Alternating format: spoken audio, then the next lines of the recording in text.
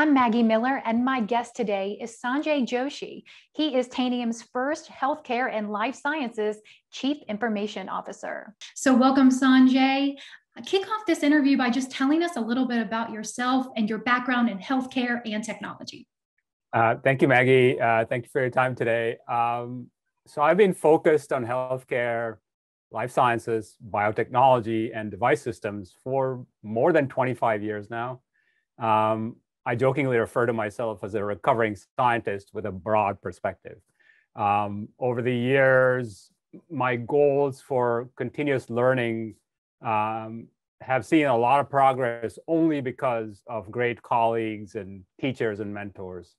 More recently, I've been interested in systems and protocols and what happens to these information and data systems after protocols or algorithms or humans touch it.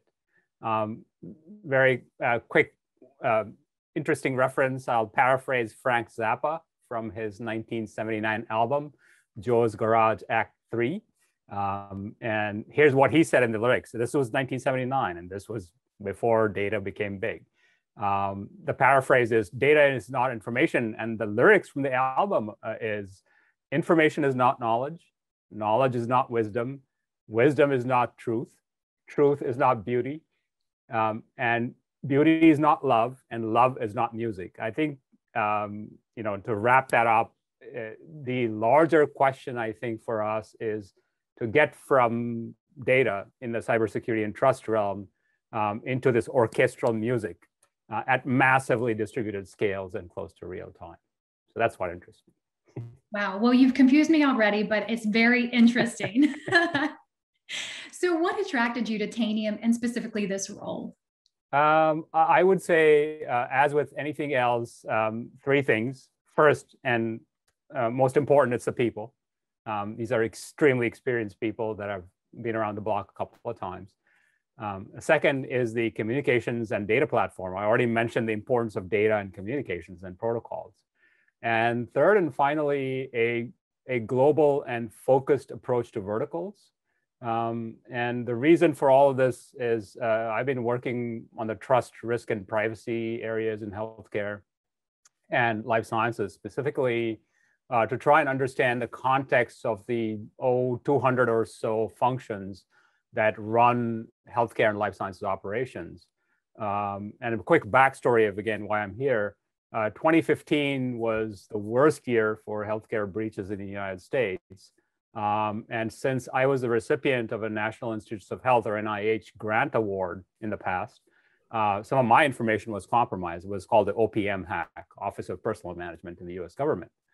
From then on, kind of understanding these network protocols, operating systems, applications, and their fingerprints, as well as the motivation for why people hack and compromise system has been my passion and hobby for more than 5 years. And it's, what do they say? It's wonderful to move this passion and hobby into a career at Tanium. What are some of the challenges you've seen in the healthcare industry, particularly when it comes to security? I'll focus on the same three things again. I've mentioned these in snippets in the past: trust, risk, and privacy.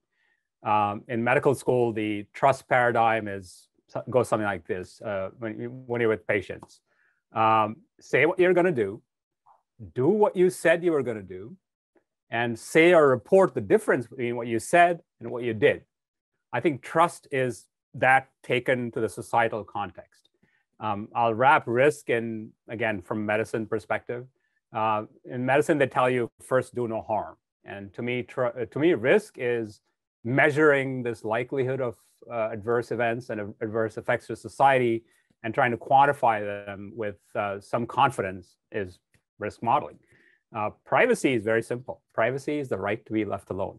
So if you kind of bundle all these three things, I think that the challenge really is the data and the metadata to build these trust, risk, and privacy models at scale and in real time. Those, I think, are the real big challenges for healthcare in the future. And how do you think Tanium can help solve those challenges?